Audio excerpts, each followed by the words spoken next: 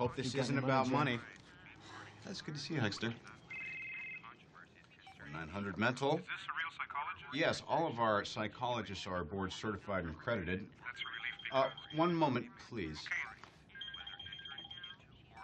1-900, defend. Please hold. Yes, this is Dr. Schumann. May I ask your name?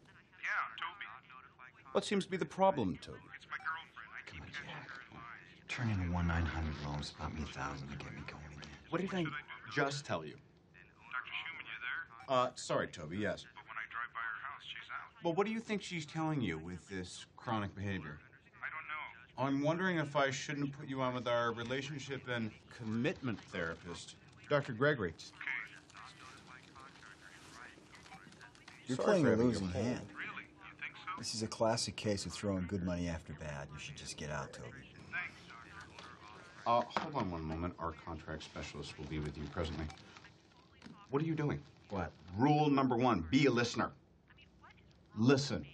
I can't help you, Huck. I want to, but I can't. Jack, come on, you know I'm good for it. Why does everyone try to take advantage of me? Cheryl, I am hearing you express your pain, and I'm feeling empathy. You understand, don't you, Doctor? Yes, from my own experience, I know how disheartening it is to feel that you're being taken advantage of by friends. All they do is take from me. Exactly, Cheryl.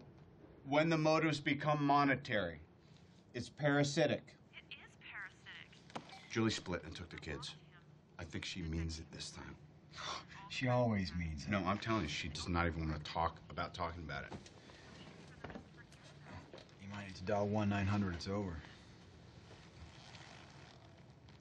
Thanks. I don't have anyone to go to movies with. I don't even go to restaurants. You okay? I don't have anybody to talk to. No.